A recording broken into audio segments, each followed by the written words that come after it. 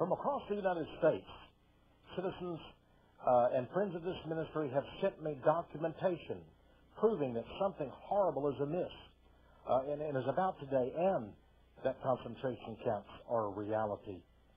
From North Carolina, I received these photos from friends of the ministry. I'm going to go over each one very carefully. This couple told me that they, as they were driving in the small town of Pine Bluff, North Carolina, they came upon, sitting on, nearby, there on the railroad tracks, this huge double-decker, these train cars. And they were curious about them. And they went back home and got their camera and came back. There were no guards around to stop them from investigating, so they decided to do a little bit of a spy activity there. This shows you how very large this railroad car is. You can see the woman standing beside it. Notice these are like no railroad cars I've ever seen.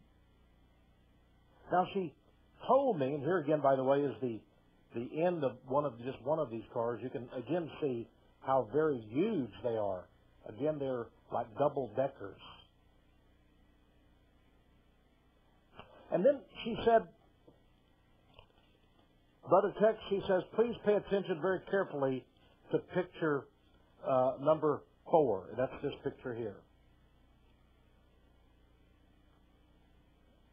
We managed to take a picture through a crack of the inside of the railway car.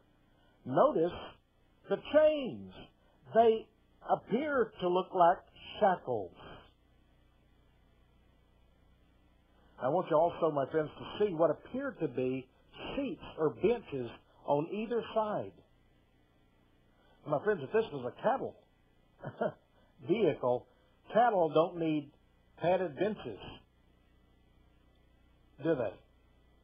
This looks like this is going to transport human beings. She said also, the cars are well vented. They have lots of air holes.